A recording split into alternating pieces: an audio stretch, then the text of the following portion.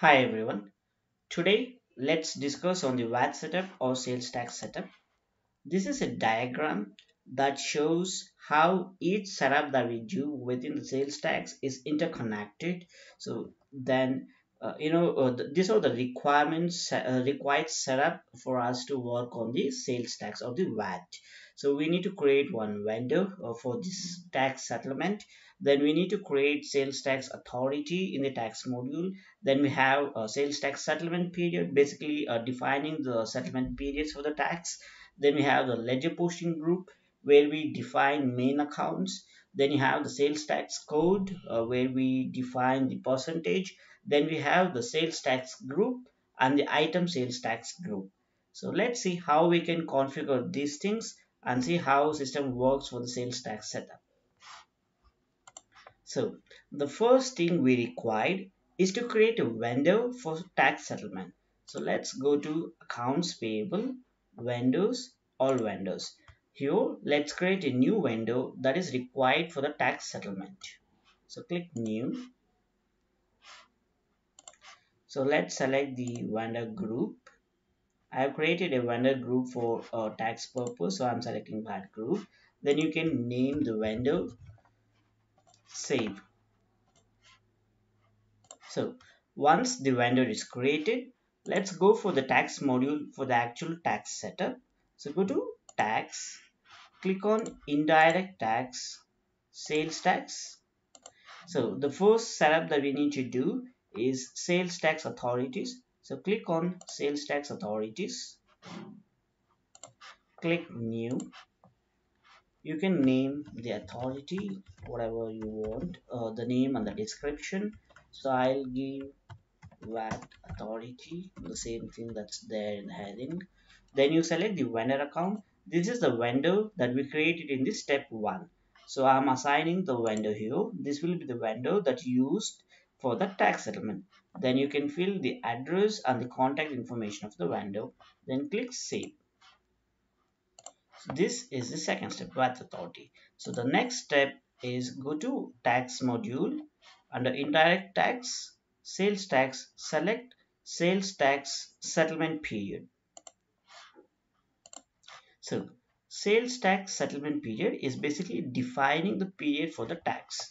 Click new. So here give the code sales tax settlement period. Just give the description sales tax settlement period. So once the description is done, now you see the authority. This is the in tax module step 1. What we did is created an authority. So select the drop down and link that authority here. So VAT authority. Then if you have terms of payment, fill the terms of payment that's applicable for the tax window. Here period interval unit, this is where we define. You can define days, months, years. If it's quarterly, we can select months, and here we can fill 3. So you can define the tax period based on the client requirement. So for an example, I'm taking 1. So every month I'm supposed to file a tax, and therefore I'm selecting period interval unit as month, and here the duration is 1. So once you define the period interval unit, the next thing is to add the period. For example, my calendar is from Jan to December, whereas each month is considered as one period. Therefore, I'm defining those periods here. So I'll select Jan 1, that's the starting date, and the end date is Jan 30 rather. So this explains the system that each month is my period intervals. So this is I've added Jan. For the next month, you just click on new period interval. The system based on this and this setup will automatically pick the date. So just click on new period interval. So we see here February is automatically picked. Similarly, keep selecting until you reach December 30. So this is how we create period intervals. By this, the system will understand this is the period for tax. Click on save. So next, let's go for the next step. The next step is ledger posting group, which is under tax module. Go to setup, then you click on sales tax, select ledger posting group. This is where we link main accounts for the tax purpose. So click new, give the code, ledger posting group, then you can give the description, ledger posting group. So once you define there, so here what is basic requirement? We have sales tax payable, sales tax receivable, and settlement account. These three are mandatory account. The other it's based on the business requirement. If you want to expense of the tax, you can use this option. If there's any discount, for vendor or customer, you can use this option. But these three accounts are mandatory accounts. So the tax payable is a liability account, tax receivable is an asset account, settlement account is again a liability account. So right click, view details. So once we create a main account, there's a slight adjustments that we need to do here. So that's the reason why I'm showing the main account setup for the tax. So if you go to tax payable, here we can see the main account number, name. Once you give this for the sales tax purpose, go to posting validation, and the posting type should be sales tax. So this needs to be done for all the three accounts that we create: tax payable, tax settlement, tax receivable. For all three accounts, the posting type should be sales tax. Once you create main account, go back to this ledger posting group and assign the main accounts. So let's select the drop down for tax payable. So select tax payable. Then we need to have tax receivable. So tax, then assign tax receivable. Select settlement account. Select the drop down. Select tax settlement. Tax settlement. So these three main accounts, mandatory main accounts, I'm linking into in the ledger posting group. Click save.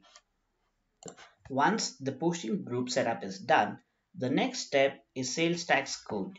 Go to tax module, go to indirect tax, sales tax, then you can see sales tax code.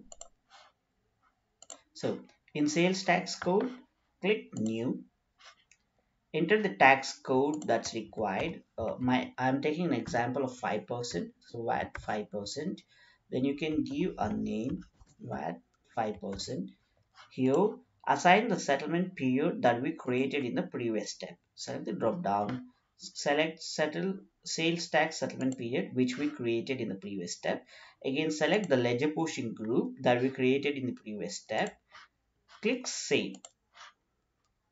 So once you save the sales tax code, we need to define the values. So click on values.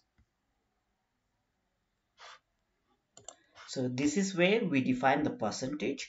Select the sales tax code for which we need to define the percentage. Then from date and to date. If there's a date applicable, give from date and to date. If you don't define the date, then whenever we pick this sales tax code, it will defaultly apply the value and there is no date restrictions. So define the value. Mine is 5%. So I'll give value as 5.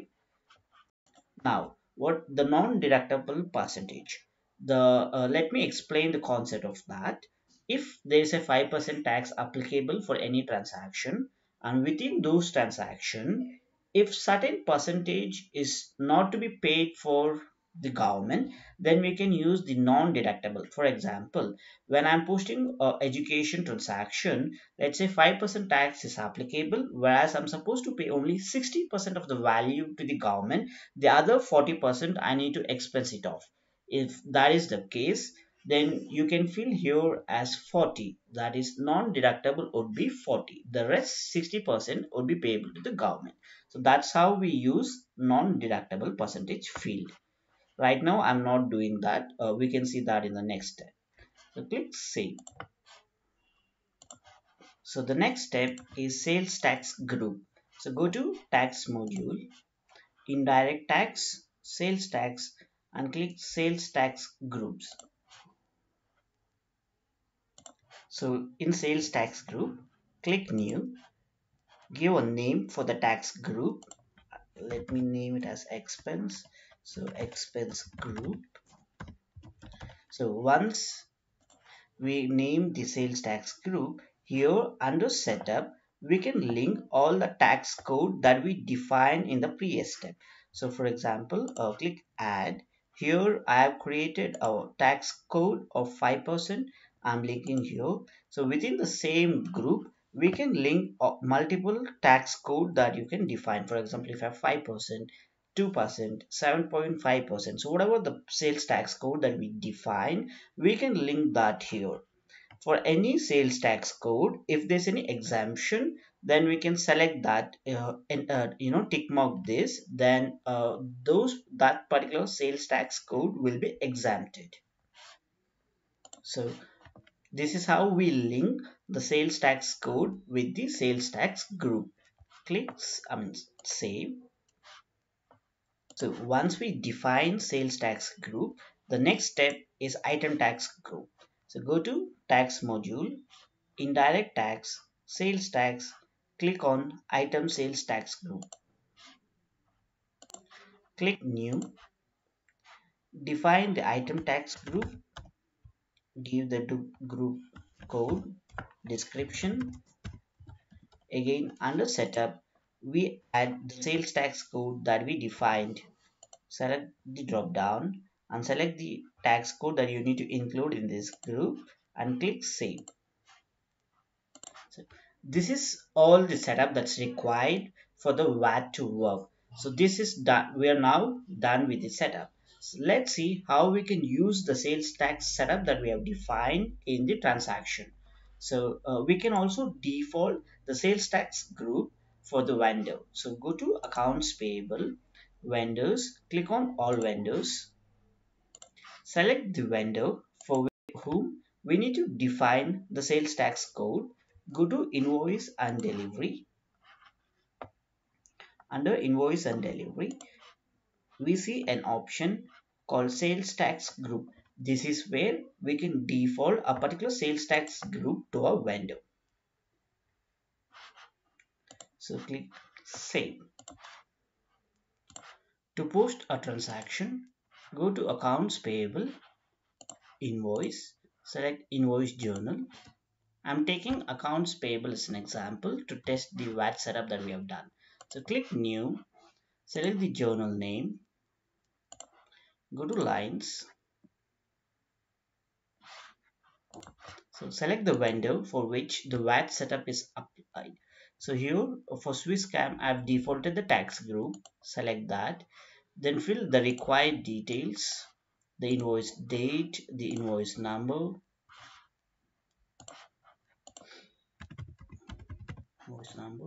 then enter the amount. Select the applicable offset account. So once all the required details are filled, on the right side we can see sales tax group.